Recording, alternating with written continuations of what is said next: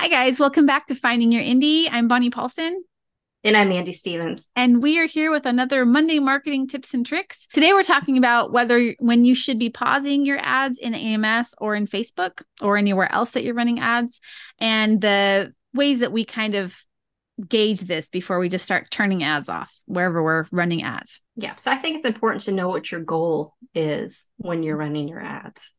I agree. I do too. What are some goals that we would hit? If you're running ads, what is your goal? Obviously, to make money. But I might be running an ad to get newsletter subscribers. True, or to run a promotion or Mhm. to do like a cover test. A lot of people like to test their covers. I love doing that. There's Yeah. lots of reasons that you would be running ads. There's lots of them. Another one, if you're direct sales, would be getting conversions and purchases. That's different than running traffic ads to like Amazon, Barnes and Noble, even traffic ads to your own website.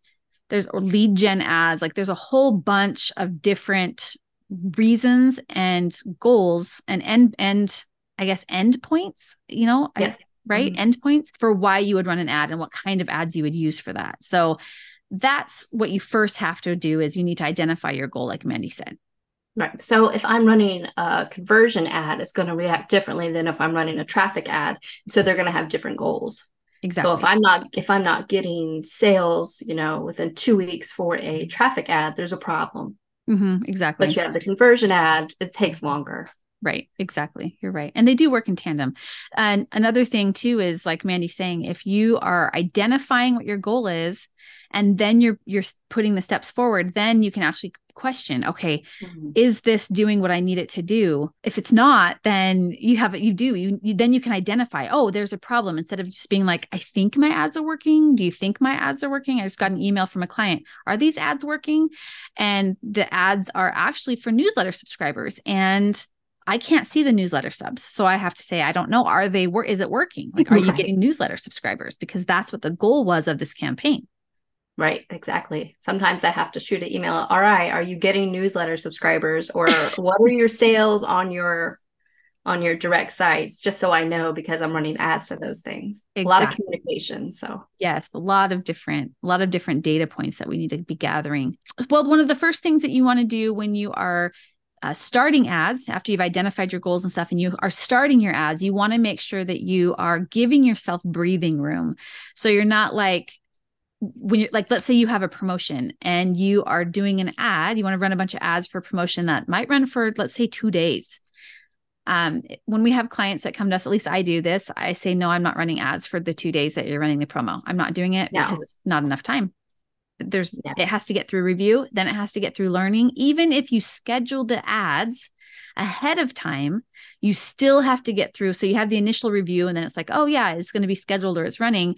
But then after that, then it still has to go through like it's like a jump review, and then it has to get through learning. And learning, depending on the spend, can take anywhere from 1 hour to 72 hours. I mean, we're And talking, sometimes things get stuck. Sometimes yes, things happen. I tell everybody I need at least 5 days. yes, at least a 5 day promotion if you're going to be running ads to it, because that's logical. Because So you you need want it to to give work. yourself Yeah. breathing room. We were going to talk about what learning means. And how it's accomplished. So when you're learning inside AMS, it doesn't tell you that it's actually learning. It doesn't say learning phase or anything like that. It's just that's when it's gathering data. That's when it's actually reading the algorithms or reading the landing page to see if there's any activity there. That's why whenever we say, hey, make sure you're triggering using other promotions and Facebook ads and stuff on your landing pages to Amazon so that before you start your AMS ads, so that your AMS ads are triggered. And so your landing page needs activity. And then it starts to test, oh, where are we going to be? Where is this going to be best? Where is this going to go best? That's why $5 auto ad is great to start with. I don't suggest living in auto ads, but starting there, just kind of getting them going. It's a great way to jumpstart your ads in AMS. But Facebook, when you're learning in Facebook, it's a little bit like, so Facebook specifically says it needs 50 events to happen. So 50 clicks or 50 purchases or 50 add to cart or 50 whatever you have going on in order for it to have data. And its attribution time is 7 days. So what you want to do is you want to get, for instance, purchases need to happen in 7 days. So if you're going to have 50 purchases, then you need to hit it in 7 days. You're going to ramp up your spend. However, if not, let's say it's traffic ads and you're trying to hit that 50s, you might get that. If it's a $5 a day spend, you might get it over the course of 2 to 3 days, depending on what your CPC is. If your CPC is low, you're going to hit it a little bit faster. If your CPC is high, you're going to hit it later. And the learning just tells them, oh, okay, yep, this is where we need to go. We're in the right audience. We're not in the right audience. The audience is big enough. It's too big, whatever. And so we like to train our ads have them learning on Tuesdays through Thursdays, because it's learning midweek, pricing and activity. And then it carries that pricing and that cost over the weekend. And then you have like a 7-day period to sit there and watch it.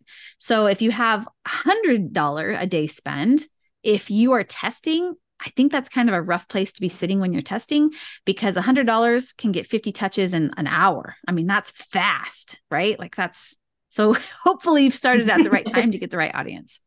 Right. So how do you know if an ad needs more time or when you should pause it? Here at FYI, we go with a standard where the ad needs to be running. The campaign usually has multiple ads under one ad set.